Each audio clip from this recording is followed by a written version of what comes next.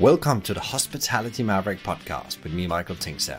We at Hospitality Mavericks are here to inspire leaders to create heart-centered and profitable businesses from the inside out, the kind that both employees and customers love and support. Thanks to BizSimply for sponsoring this episode as our show partner. And BizSimply is the all-in-one HR, workforce management, rota and operations software designed and built by hospitality experts to make every shift run like clockwork. And we join forces to help the industry to find new ways to become even more innovative in how we lead our people, how we operate, to how we grow our businesses, to how we serve our customers. Together we want to share strategies and tools that can make the industry thrive long term, not just survive. When you are just greenwashing, when you're just trying to tick a box, you get found out. Consumers are now savvy enough to know when businesses are not doing the right thing, and they will call you out. You're online, we're living in this digital world, there's a spotlight on you. So corporate social responsibility is not PR. You don't do corporate social responsibility to make the headlines. You do corporate social responsibility because you just want to do better as a business. This is Sangeeta Waldron.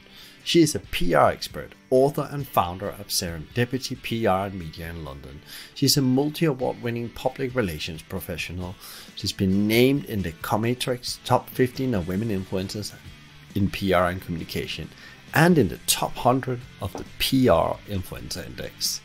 She has over the years been working with brands and organizations to help them build corporate social responsibility into their brands and business strategies. She's also been writing speeches for previous UK Prime Minister and ministers. She has recently published her latest book, Corporate Social Responsibility is Not Public Relations, which we will take a deep dive into during this conversation. And we will also unpack the question, how do we put CSR at the heart of our organization? How do we maximize our business results? We also talk about the challenge of today's global pandemic, climate change, rebuilding industries, and how we as companies and individuals really have a unique opportunity to rewrite the playbooks for how we build a better world for the generations to come. So I hope this conversation will inspire you to reflect on what you can do to make a positive dent on the world. Before you tune in, please participate in our survey we are doing together with our partner BizSimply. Our aim is to understand how leaders in the industry are transforming the organization to deliver the experience both employees and customers are demanding. To say thank you for participating, you will not only get a copy of the final report, but you will also invite you to our launch event. Links in the show notes.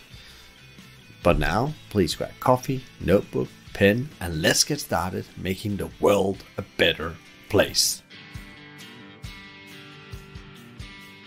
Welcome to today's episode, where we're going to be talking about another thing I'm very passionate about. Actually, how do we create a better world? A world that is good for the people that live in it, the communities, and as well Mother Earth.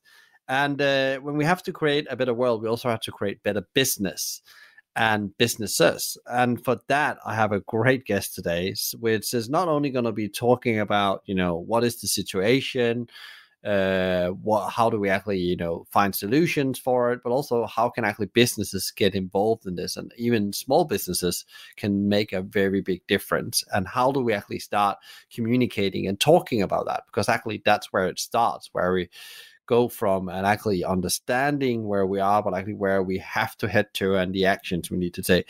And for that, please welcome Sangeeta, who has also, I forgot to say that, written an incredible book about this. And actually that's why we're here today. I read the book and I thought you guys need to hear her thoughts and what she is actually thinking about that. So welcome to the show. Thank you, Michael. I'm delighted to be here and have this conversation with you. So, Sangeeta, for people that, don't know who you are, why you wrote this book, your role in PR and climate change, you're thinking, what is that? PR is normally that thing companies does. And what has that to do with climate change, a better world?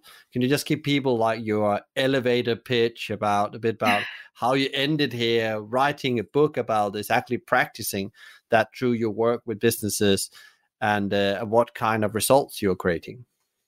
Sure.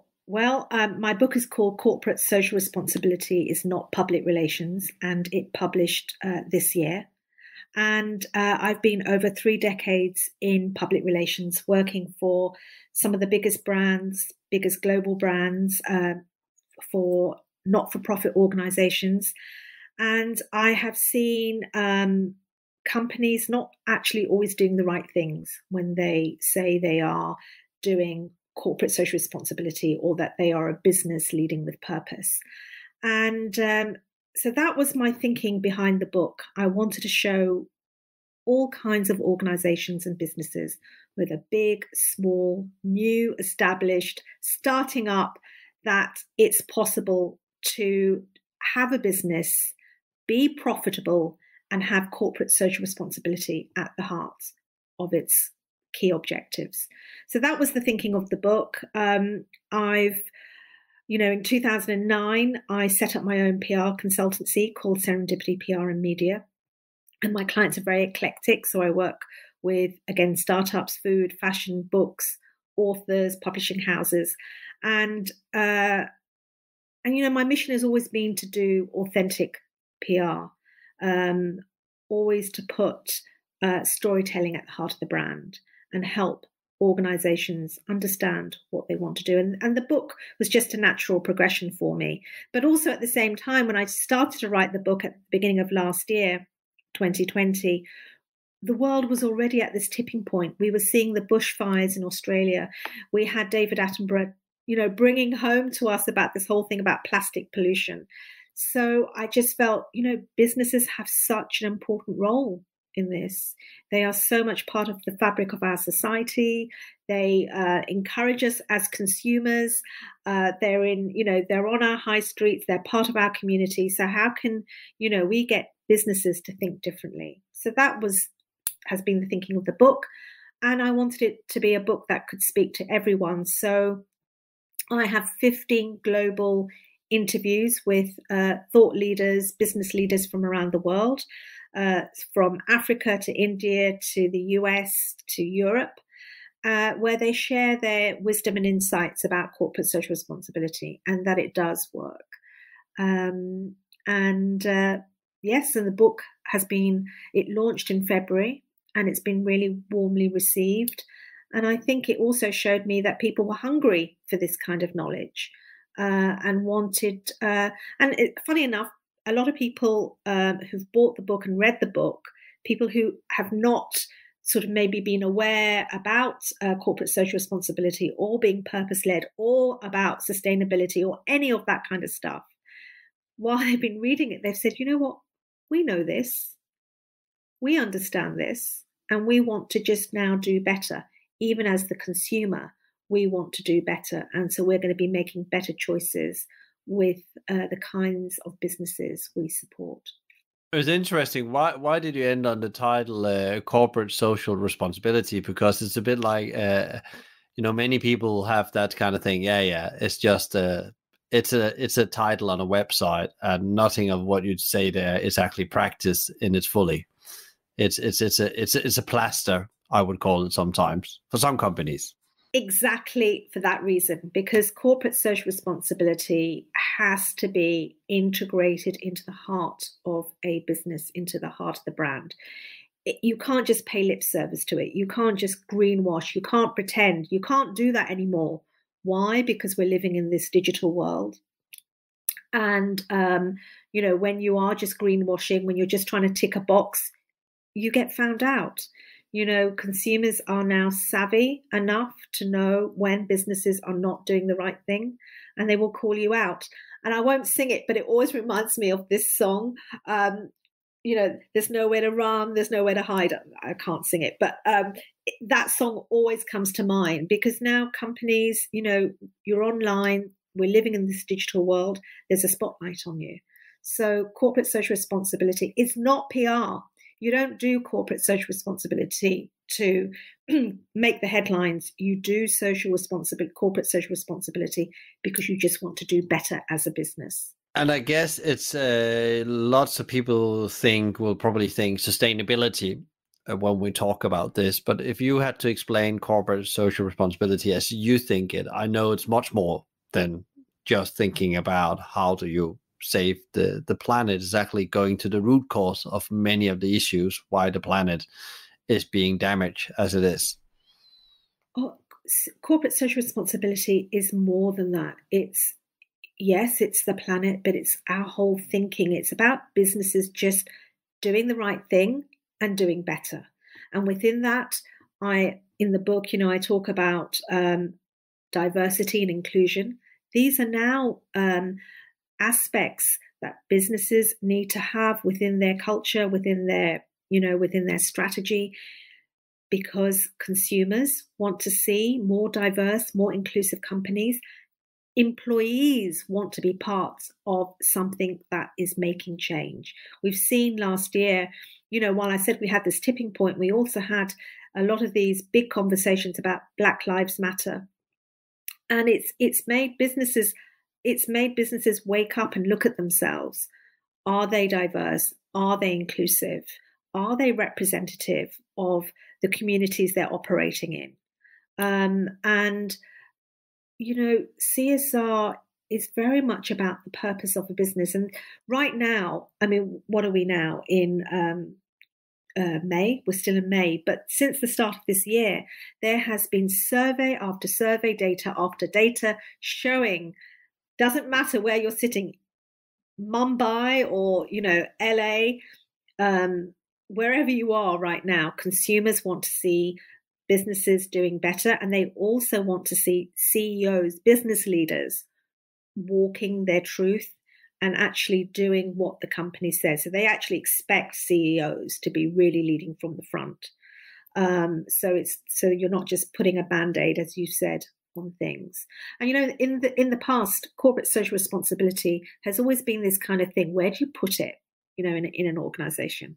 Oh, let's just stick it onto HR, or should we just put it in the comms team, in the communications team? Where does it sit? Now it's really leading, because businesses understand if they want to be sustainable themselves, as in they want to be here tomorrow, they want to be here within the next 5 years, within the next 10 years, they need to be already sort of stepping up for the next generation of consumers.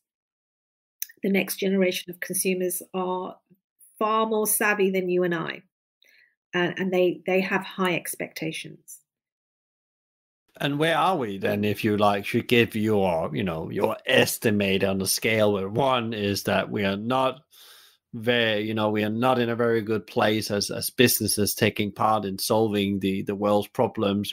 Lots of people talk about the UN goals. I also refer to them. These are some of the biggest problems we need to solve.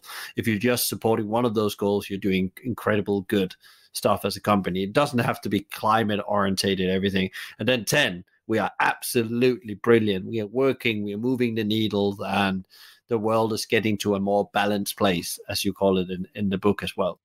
Where are we? I mean, the world is still fighting right now this pandemic, and we're not out of it. But I think what this global pandemic has shown us, it's given us all a time to pause and reflect during the last 14, 15 months, when different countries have been in different kinds of lockdown. We have seen how the world can be better. Now, as we are stepping back into some kind of normal, what I would hope is that we don't become goldfish, where we've forgotten everything that we have just experienced. Where are we at? Well, I mean, all this data is showing that companies are really stepping up. New companies that are coming into being are really thinking about their purpose. There are a lot of young entrepreneurs coming through right now who don't want to do business in the old-fashioned way, and they are really thinking about their supply chain. They are thinking about their packaging. They're thinking about how they operate, their carbon footprint, and are really wholesome. They've actually baked in corporate social responsibility at the heart of their brand before they've even started anything else. They've really understood their brand and the purpose of it. So I would hope that, we move that needle, because that needle's been stuck far too long on zero, and we are running out of time. If you look at the data, time is running out, and we're having the same old conversations again and again and again, about diversity, about inclusiveness. And, it shows that, those companies that are more diverse and inclusive, they are far more creative and they can weather different kinds of storms than those companies that are not. So the proof is there, and when you are purpose-led, you are more profitable because you have customer loyalty, you attract talent, you retain employees. Oh, you don't even have to work hard at your PR. Your PR is effortless. And I talk a lot about that in the book, that when your corporate social responsibility is at the heart of your brand, you don't have to work for those media headlines because everyone else is talking about you. It is very interesting what you're saying, because I absolutely agree, because actually it's quite funny in the years I've always been very obsessed about creating great work, a great workplace, and being part of companies that does that, because I believe that will drive the outcomes we want, whatever the outcomes are. Because if we're focusing on that, and also actually focusing on giving a bit back to our communities, and actually thinking about what our wider impact is when we do things in the business from a planet point of view, we touch those three areas, and we have an intent to be better 1% every day, instead of like all this craziness, right? Small things we do, if it's like reducing energy consumption in our kitchen, with that, it's a come from the hospitality industry, that's what been my focus. Or how can we actually just make sure that people feel a bit more safe in their jobs? So whatever it is, you're actually improving the planet. It has a ripple effect, but you need to be consistent in it. And I think that's the thing. But also you need to stop focusing on the financial outcomes all the time. They will come automatically by doing the right thing, but the right thing is hard. And I think that's why it's easier to skip over to the other side, where you don't focusing on these things, because it's hard to do the right thing. I mean, just as you're talking, there's so many things flying through my mind. One is, nothing is easy. You have to work hard at success, and when you do the right thing, yes, the rewards will come. And it will be far more sustainable and enduring than doing the quick fixes. Quick fixes means you're not doing the right thing by your employees, by the community you're operating in, the goods you're selling. You're doing all these shortcuts, and that will sort of come back at you. Another great example of this, when you were talking, I was thinking about, we just had in this country and around Europe this whole conversation about the Super League, which was just driven by greed. It was greed. And this is the first time this country has been united in that 4 days that we had that, it was high on the national agenda, on all the news, and people came together and said no. And, the Super League kind of dispelled, and it's gone. But now there is this thinking of how to protect football so it doesn't happen, that these kind of things don't happen again. And I think that's just a great example of what you were talking about, greed. It doesn't work, and it just shows people want different, people want better. And as consumers, give us better. It's up to businesses to give consumers better choices, and us as consumers to demand better from businesses. So it's a two-way relationship. Yeah, and that's super interesting, because how do you then take, you've written this book and it comes from a very deep place. How do you take those things that you work in PR, and you're thinking, how the hell did Sangeeta actually take that into her work, and how does she actually make that part of the PR company she's running? Because I guess there's a job to be done as well. And where's the connection, and how are you using it with your clients? I guess they seek you because they also are hungry for this in some kind of way, and they don't know 100% what to do. Yeah, and I mean, you've read the book, and anyone that would have read the book will see that there's nothing complicated in this. There's no rocket science. It's just it's stripping things back. And I believe in things being very simple and easy. So it's finding out. So how do you do it for yourself as a business?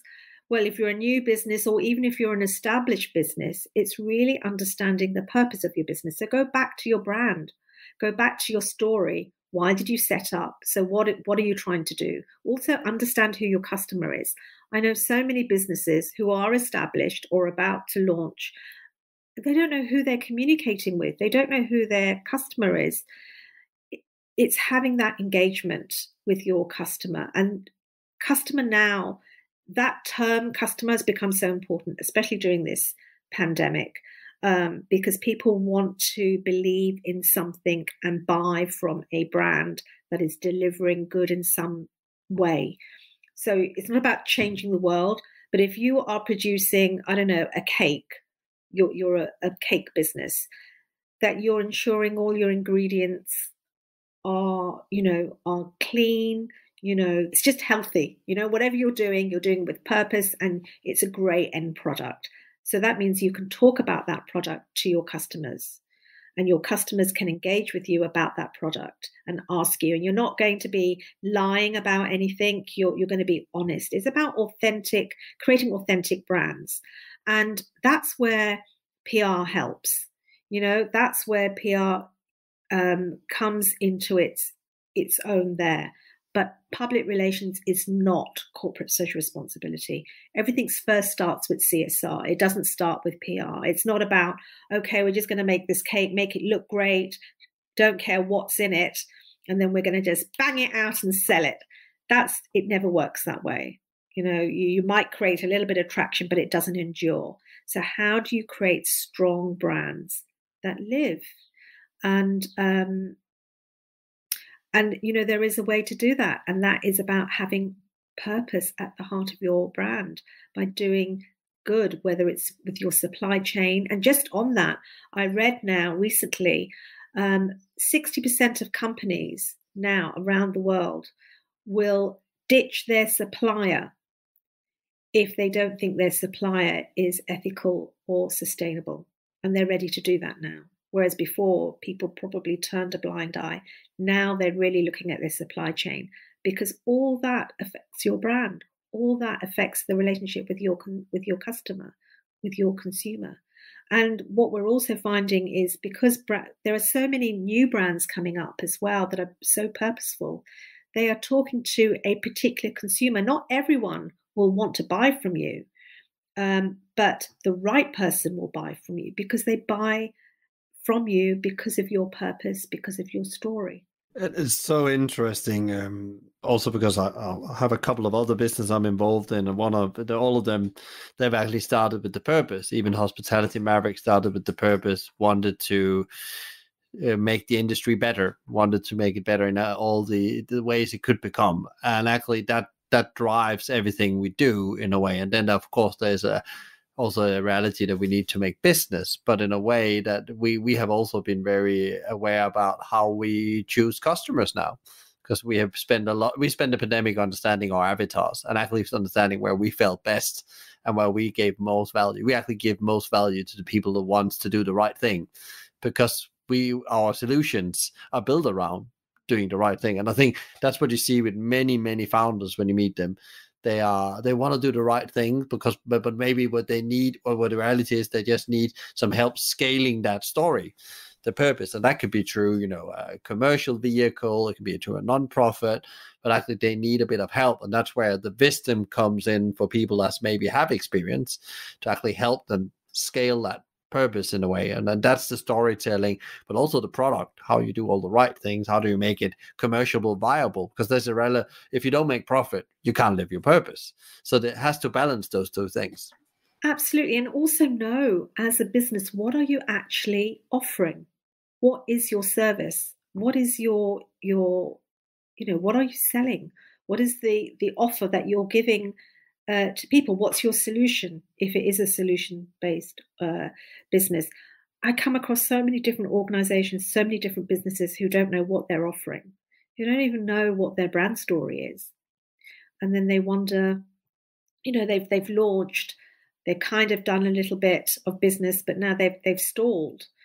And so what you do find is, because their competitors are doing really well, they've just copied their competitor from everything, from branding, from look and feel.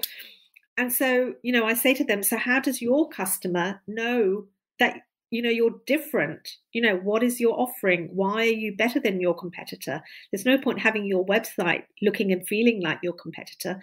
When anyone lands on your website, they'll probably think that they're somewhere else, because you haven't differentiated yourself within the marketplace. So yeah, I mean, I could talk about this forever, but there's so many. I come across so many businesses that haven't got their ducks in a row. And it all just starts with what is your business about? What's your passion? What's the purpose? And what are you offering? And then when you've kind of worked out those 4 key things, you then understand who your customer is. And you have that relationship, that communication with your customer.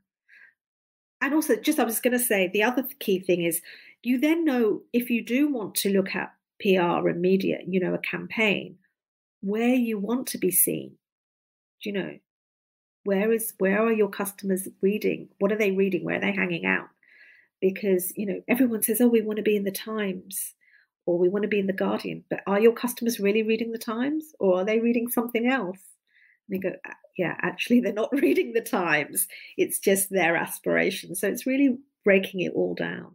I think it's really interesting you talk about these avatars, and I often, when I talk with people, I talk, there's avatars, there's your customer avatars, and there's your employee avatar, because you want to attract a certain type of employees. No, I want everyone. No, your culture is not for everyone. You need to be a strange culture, because that's the work we do.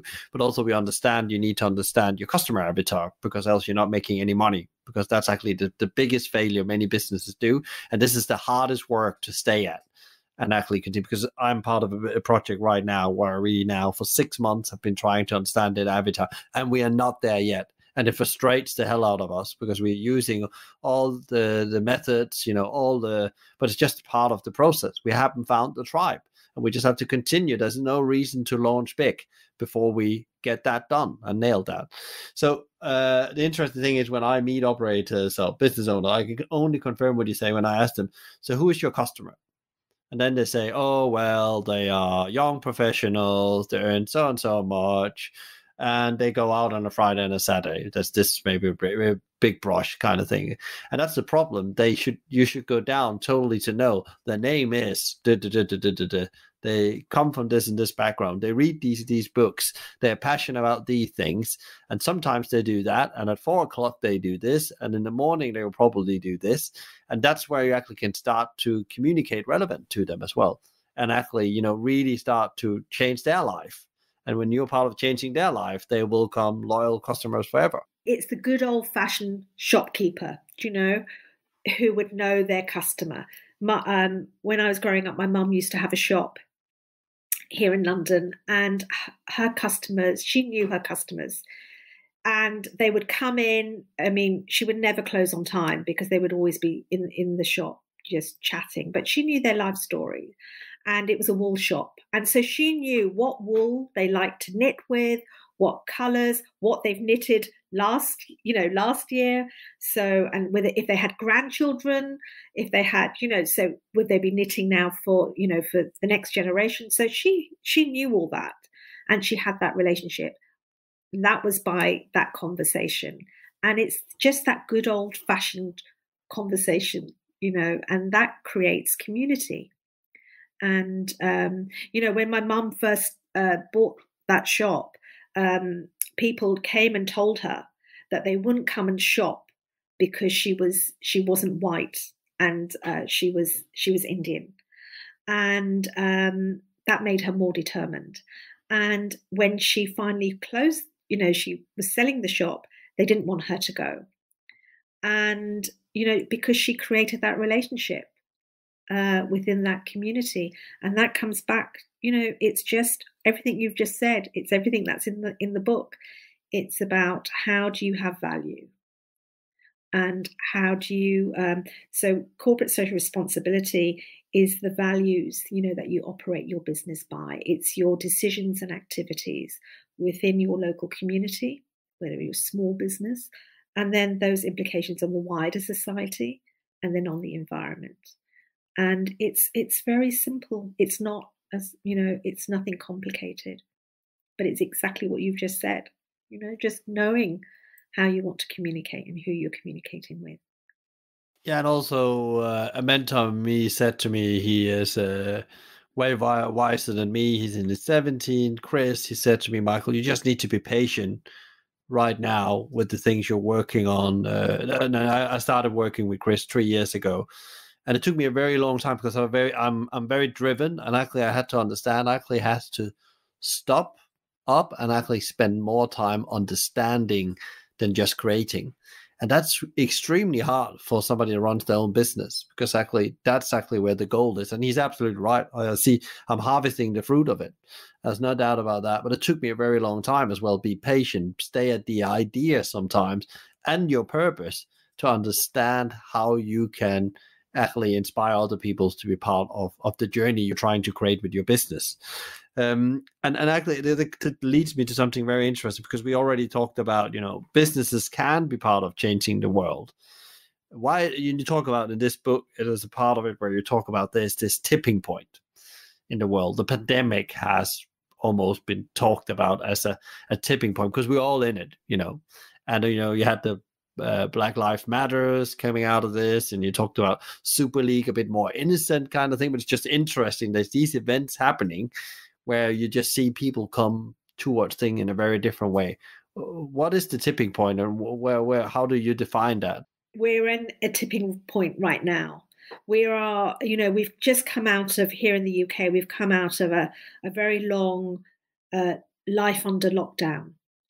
And it's now, how do we go forward and how do we create the change that we want to see? That is our tipping point here. Right now, we're seeing a tipping point in India with what's going on with the coronavirus. We saw a tipping point in America last year during the presidential elections. Right now, the world is also at a tipping point with how does it actually join up to deal with this pandemic, because what this pandemic has shown us is that we cannot do this alone. We are all connected, So right now, if India is, dealing with a second wave, then it'll become our third wave. So tipping points right now seem to be here with us all around the world. We're all dealing with different kinds of tipping points. The world itself is at a tipping point, because we haven't even they say we're not going to meet the Sustainable Development Goals. We're way behind that. That's a tipping point. So how do we create all these changes to just move the needle somewhere that we're still not back where we started 10 years ago? We've made vast changes with this digital world we're now living in. That's here to stay. 10 years ago, we couldn't think of communicating like we are right now. That's been a tipping point. Tipping points are happening, I believe, all the time. It's just, how do we decide where we want to go next? How do we want to break and make change? A lot of us right now, what I thought was a sad state of affairs is when we were coming out of this pandemic here in the UK 2 weeks ago, we saw queues outside Primark, people queuing round the block to go into a fast fashion company. When we've had this time to reflect and pause, I thought somehow we would be a little better than that. Little better than Primark, because Primark, all it's doing is creating fast fashion that goes into landfill. We haven't. So I was surprised. I expected better, but where I have seen better come out of this is with businesses. Businesses have really rethought how they are doing business, how they want to do business in the future. Superdrug, which is a big high street pharmaceutical, it's a drugstore, they have brought out their first corporate social responsibility report. We are seeing more organizations looking at their well-being of their employees. Well-being is also part of your corporate social responsibility. It's part of your community. So businesses are doing really well, but somehow we as individuals, we're not. That's just my observation. Something has been missed. Somehow we haven't all moved that needle point within us. And I guess also because even though they say lots of habits have changed, there's still, it's, we come from decades of this, growth paradigm where we have to grow, grow, grow, grow. We have to have more things. Buying things make us feel happy, or that's definitely what business and commercials wanted to us to believe at some point. And I think that's definitely changing. Also, just I can feel that change within myself. I had that for years, but like lots of people around me that normally would, I need a new kitchen. I need no, it doesn't matter. It actually does the job. Like, is there a way we can recycle things when we have to change them, or can we buy used things and stuff like that? And I guess there is a movement, but it is so, it's become such a way of our life that's difficult, because we are it's funny, as you say, we are hungering to come back to that it's not really important. It's like these physical things, we're hungering to come back and do them. One of the things I've been hungering was that come out, meet my people I know and have a meal with them. That's what I'm hungering for, more than all the buying things again. But it's so interesting to see, and I've seen the same around when I live, where people have queued up for things where I thought, would you really queue up for that? After all this, is that what you want to spend your time on? But it's so interesting. So yeah, you're right, there's maybe a movement going on, but it's maybe not shifted as much as we thought it would. Yeah, and also before the pandemic happened in 2019, I went to go and speak to an inner city school here in London, and I came away thinking that being aware, being ethical, wanting to buy local, all that that thinking is very much a middle class value, because I can afford to do it. I have those choices. I can make those choices. When you're from a poorer, vulnerable family, you can't make those choices. Those choices are made for you, because if you want to buy plastic free, it's more expensive. That's why I think we as consumers should be demanding better, and businesses should be giving us better, and it should be affordable for all. So if you want to buy loose apples or loose carrots, you shouldn't be paying for the privilege of doing that. And I think that's where, and then that change will come automatically. In the book, I have a chapter on India. And now India, it's been called one of those tiger emerging economies, which is great. But there's been a downside to that. And the downside is globalization, where you now have McDonald's, Burger King, all these kinds of big corporates operating in there. So what India was known for, which is its heritage, its cottage industries, they've been pushed down. And, people, you have the greengrocers still very active in small towns in India, but you see creeping in plastic wrapped food, apples in packaging, whereas before you used to buy your apples loose. You buy what you needed, and it didn't matter whether you're rich or poor. You could afford to spend that. You made your choices. Those choices seem to, I think, here in the West, we've lost some of that choices, because the nice, good things for us are more expensive. How does that work? The good things for us, for our body, for our healing, our well-being, are more expensive. And good food should be something that is available for anyone, no matter financial status, because that was something, even we would go 50 years back, that was something that was available to everyone. There was not something that was something you bought to. So food has now become this commodity in a way, and that's where it becomes very dangerous. But food choices, as I normally say, and that's the interesting thing as a consumer, that's where you can make a choice 3 times a day, because you eat 3 times a day, and you can vote with those food dollars in such a significant way, what you do with them. And I think that's the key thing, where the people that can afford to vote with their food dollars. And I think also healthy food has become Is it become a very privileged thing? So it's become something for the middle class and the super wealthy they can do. And I think that's one of the things, if a government should crack anything, is that, because it will solve many other issues, health issues, financial issues, and so on and so on, if people eat just better food.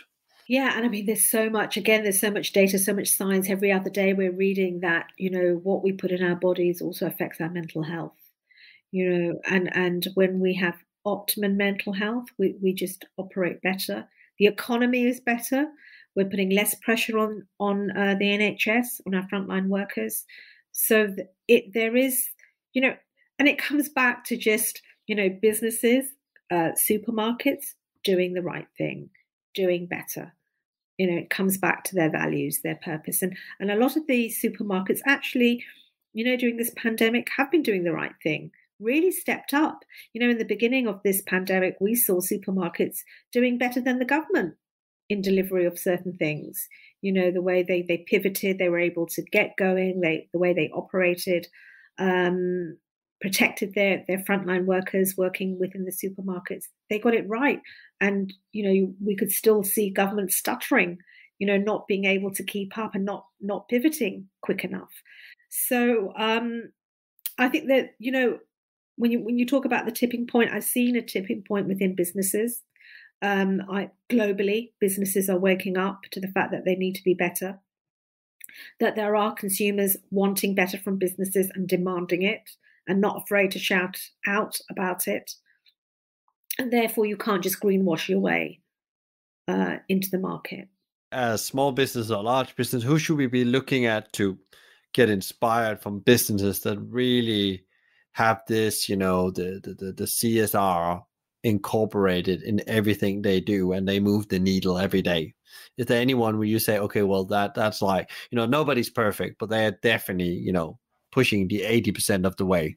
I like Brewdog. So they're a craft beer that they were set up in 2007, but everything they do is with purpose. During the pandemic, they stopped making their craft beer and they started making hand sanitizer. So they really understood what the value, that's what was needed from the local community. I love Brewdog and what they do. Lush Cosmetics, they call themselves a campaigning cosmetic brand. So campaigning is the heart of their brand. Everything they do is about making a statement, an ethical, sustainable statement. Body Shop has been, it's been on our high street for a very long time. While it's now owned by L'Oreal and, Anita Roddick sold it to L'Oreal, they've been at the forefront. I remember in the 80s, 90s, you could take your bottles back to be recycled or to be refilled. So they were doing a lot of the things that we've come 360 degrees now. And, we're asking supermarkets to do. Body Shop is a great example. Ben & Jerry's ice cream is another. There are so many brands that are doing well and have got it right and who inspire me every day. And it's not about doing all the big things. It's just doing one thing. If you're a business on the high street, if you can do one thing, and that might be, you're looking at the goods you're stocking in your shop. What's there? What is their footprint? Where has your supplier sourced those handbags from? If you're eating whatever you're buying from your local sandwich shop, do you know what's gone into your sandwich? Just those simple things. As the consumer, we need to be more purposeful. And as the business too, we need to be more purposeful. So we're all working for the same thing, which is this planet that we're all living and breathing and living on. It's interesting you say supply chains. The most CEOs and that's really into this and in the food industry understand actually it's not about a campaign talking about all the small things we can do for the consumers. He said it's great we can have recyclable packaging and all that, but actually our biggest job is in our supply chain. And that's where we're going to have the biggest impact if we sort that out, because that's the most untransparent bit of the whole thing, food and the impact of the world. And it's so interesting that some of them are starting finding out that, and actually finding out this is a difficult journey, because it's business relationship, it's supply chain of what you need to produce to make money. So actually going back now and actually challenging that supply chain is where you can make the significant change, the invisible stuff in principle, what you don't see from a carrot coming out of the ground to it lands on the plate in a restaurant or in your supermarket. And I think that's interesting, that we're actually starting to hear CEOs starting looking backwards and say, okay, that's where I need to spend my focus and my time, because that's where I gain the most impact. And all the other things are great, but they really don't move the needle, because they're just covering up the really big issues where things are coming from and how they are grown, how people are treated, they grow that, and so on and so on.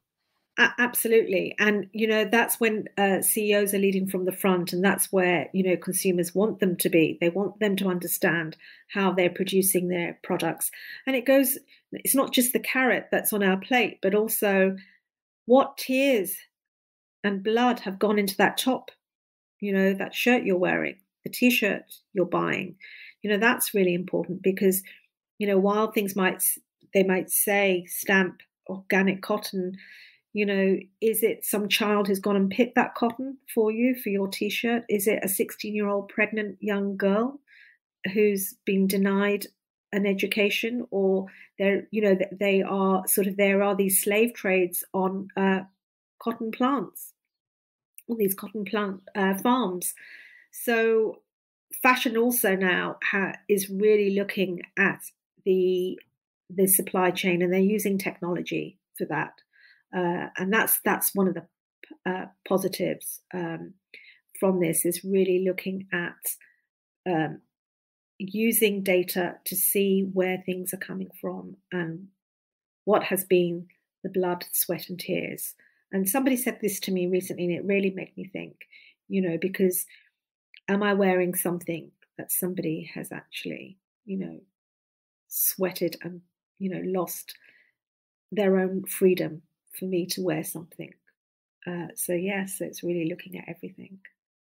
You made me reflect and think about, where's my shirt from actually, and what's gone into that. That's really a good question again, because it's all our supply chains. Food and clothes is probably some of the biggest supply chains in the world. And I know, yeah, and also, when you don't use the clothes anymore, how can you make sure it gets a second life, or can it be recycled in some kind of way?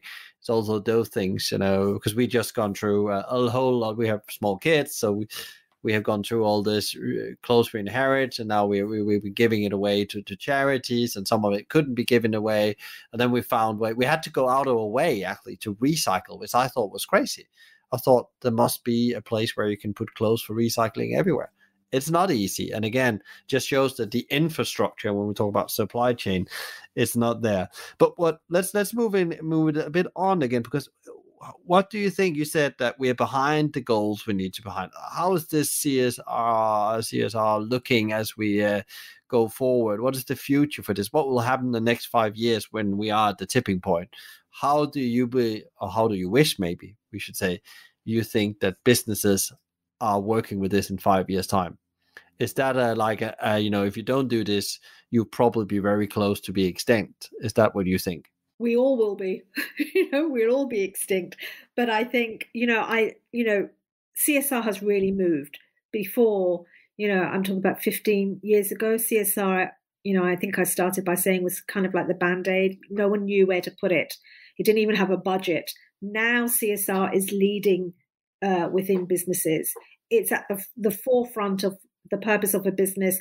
It's within the business strategy of a business, because they're looking at supply chains, they're looking at their products, they look, how they're manufacturing, what's the carbon footprint, they're all these things. So corporate social responsibility is not a flash in the pan, it's not on trend.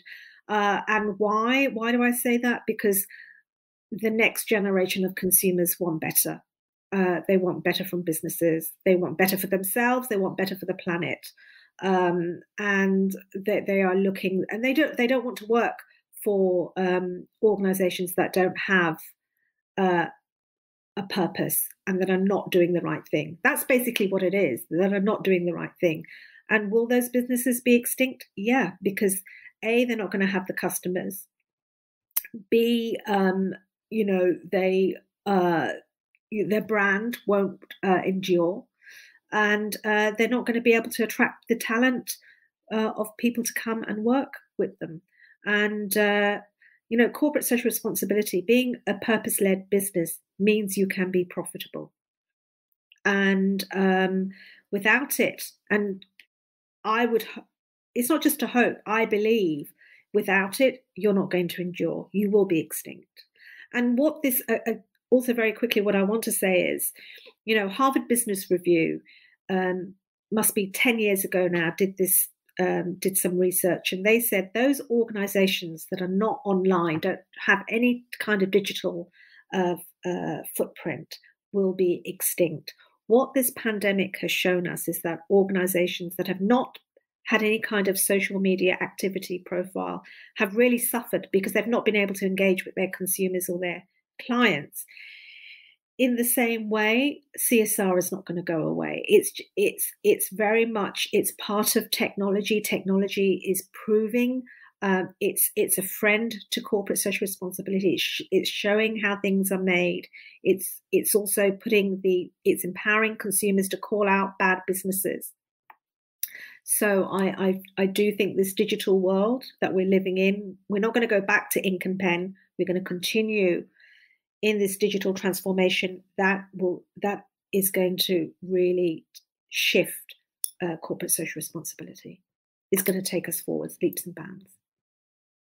Great. And I agree with you. And I think it actually comes back to when I talk to people about it's just about, these businesses that's done this for maybe 20, 30 years. You mentioned Ben and Jerry. I love a company called Singerman in the US. They've done it for 30 years.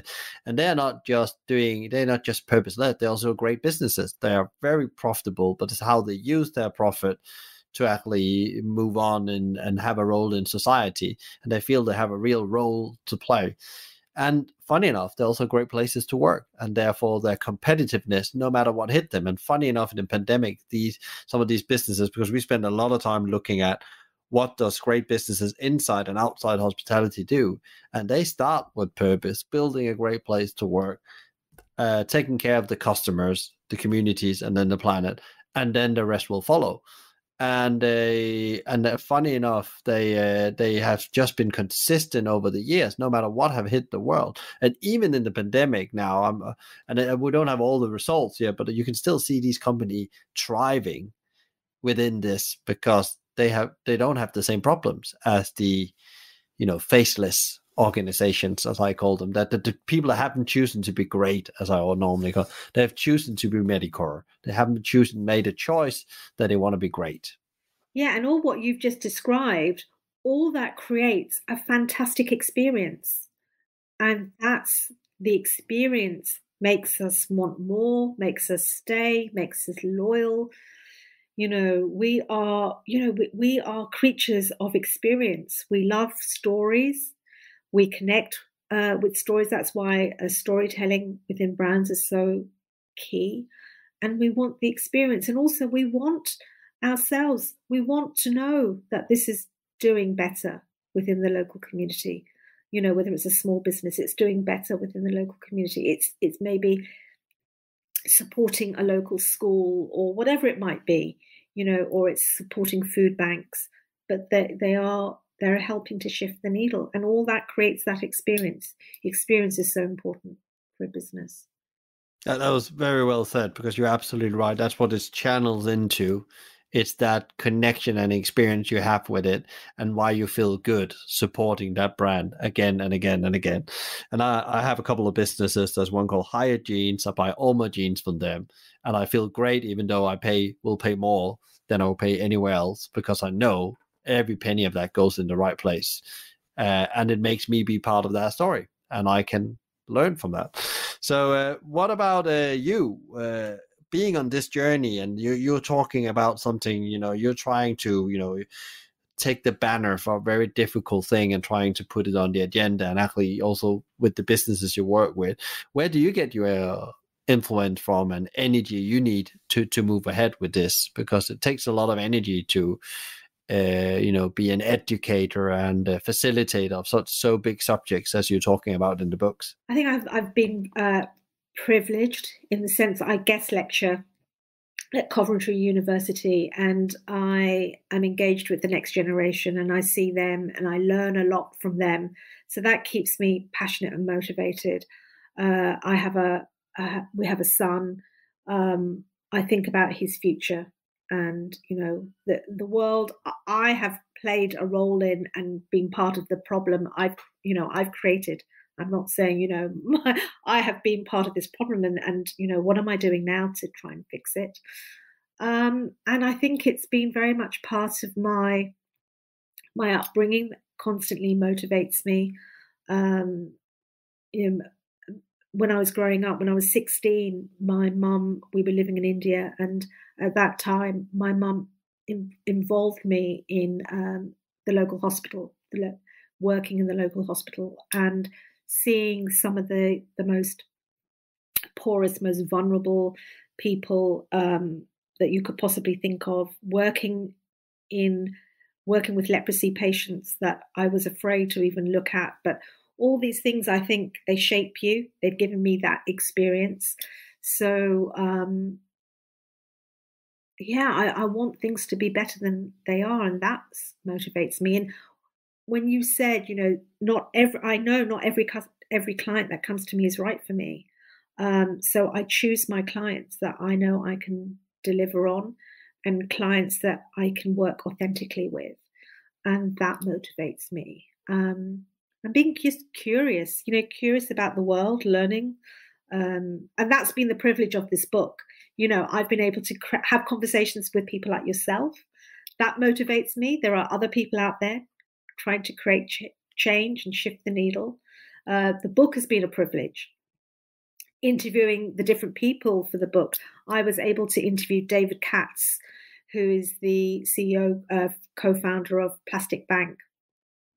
And David is he's considered one of the world's biggest change makers right now. And just speaking to him was incredible. I spoke to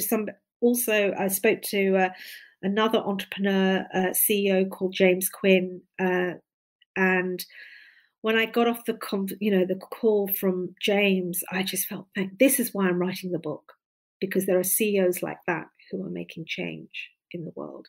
So that all inspires me, and the book has just been a privilege because it's allowed these conversations. That's super, super interesting. And how do you then keep yourself going every day? How do you have the energy to push ahead and continue as such? Because as you said, it still looks very bleak and there's not much change. How do you get the energy to go and continue doing that and still do your work, lecture, and so on? Because that demands a lot of energy. Even you're running your own business on top of that. Yeah, I think. What this pandemic has done, it's helped us all reset. And I've always wanted to make a change or try and play a part in something and do something good. So I believe there is now something called the economy of kindness and empathy.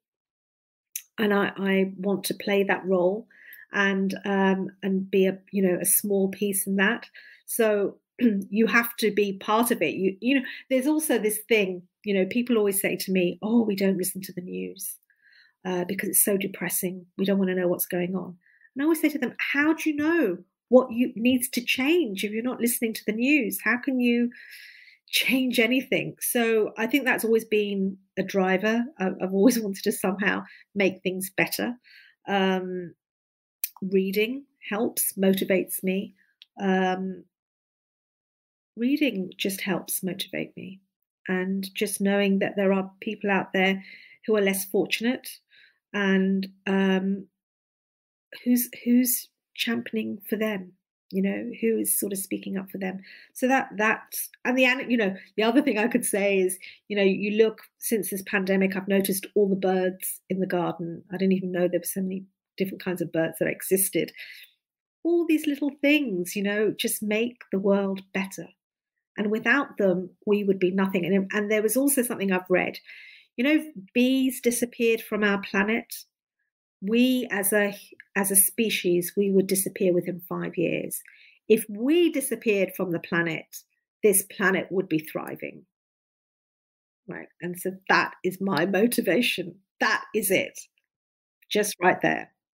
Yeah, and that's very spot on, because I think, if people don't know about bees, they should just Google the impact bees has on our planet, and then you'll find out why it's so important that we protect bees, because actually that's one of the things we really can change and rapidly could change, is that we actually create better, natural environment for bees. It's one of my things. Actually, I'm trying to figure out how I can support that, because I know that's one of the silver bullets. One of them. There's a couple that needs to be solved, but one of them as well.